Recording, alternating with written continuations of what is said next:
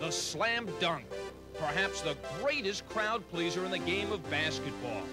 What started out many years ago as just a high percentage shot has now evolved into a blazing form of self-expression where every player has the freedom to write his name in the sky. In 1976, at McNichols Arena in Denver, Colorado, basketball's acrobats gathered for the first ever slam dunk contest.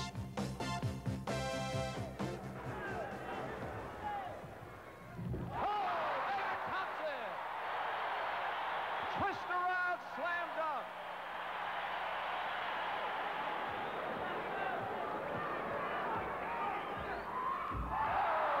Julius Erving of the New York Nets. The Doctor was crowned slam dunk champion on that fabled day in 1976.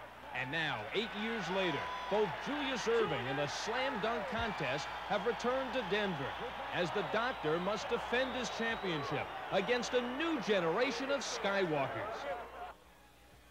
In the first round, every contestant was allotted 3 attempts, and Edgar Jones of the San Antonio Spurs and Orlando Woolridge of the Chicago Bulls made spectacular slam dunks, but their overall scoring could not compare with guys like these. Griffin, Wilkins, Nance,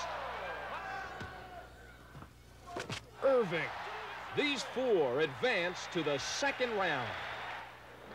That's when things got really serious. Judges give 49 of a possible 50 points. Now it was the Doctor's turn. Julius Erving and Larry Nance were in the finals, and the Doctor knew he could use all the help he could get against a guy like Nance. That's when he brought in some special advisors.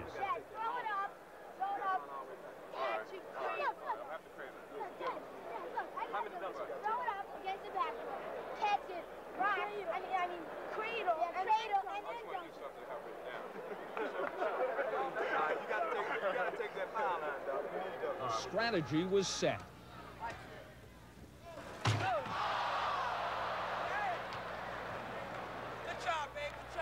Erving's chances for repeating as champion were almost impossible now, but the Doctor still had 1 attempt left.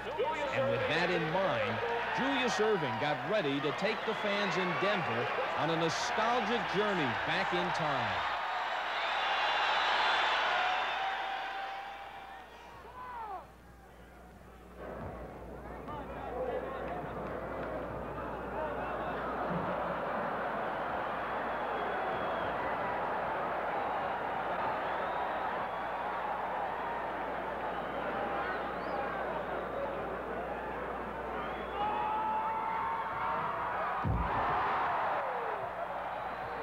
And that sends everyone reeling. Julius Erving.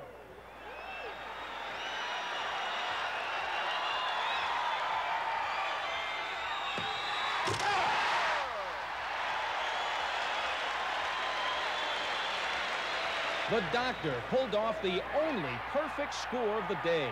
And although it would not be enough to win, his fan club was very satisfied. Larry Nance put the icing on the cake. And the dethroned champion was as gracious as ever. Larry Nance, the new king of the slam dunk. Might as well jump.